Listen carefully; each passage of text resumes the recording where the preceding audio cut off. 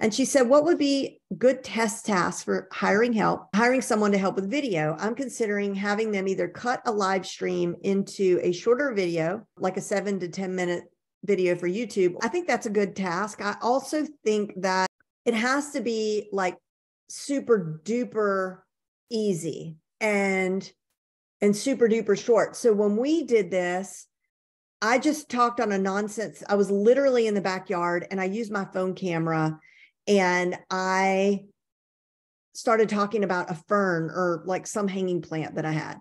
And it was me. And I just said like, this is my favorite plant in my backyard. I love it because I love its texture. I love its color. It does require a lot of watering, but it's really a good plant. And I love how it looks hanging here in this tree. And like, that's it, like cut. Okay. It was literally probably less than a minute long. And then to accompany those instructions, I gave a link to a short video by, I think it was Elise Dharma. Y'all hear me talk about her all the time. I think it was from Elise Dharma.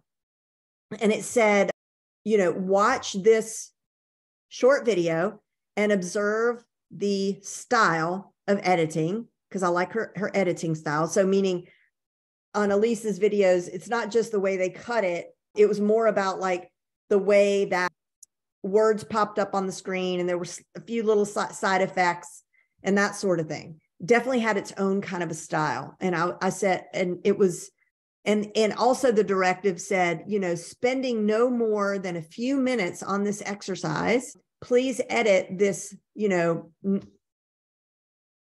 45-second video to resemble this style.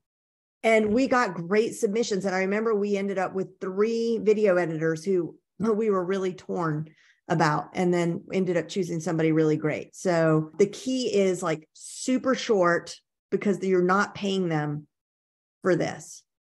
And there's some other verbiage you're going to want to put in there as well that says as much. Like, we understand you aren't being paid for this. We will not be using this. This is simply for us to evaluate your editing skills, that sort of thing.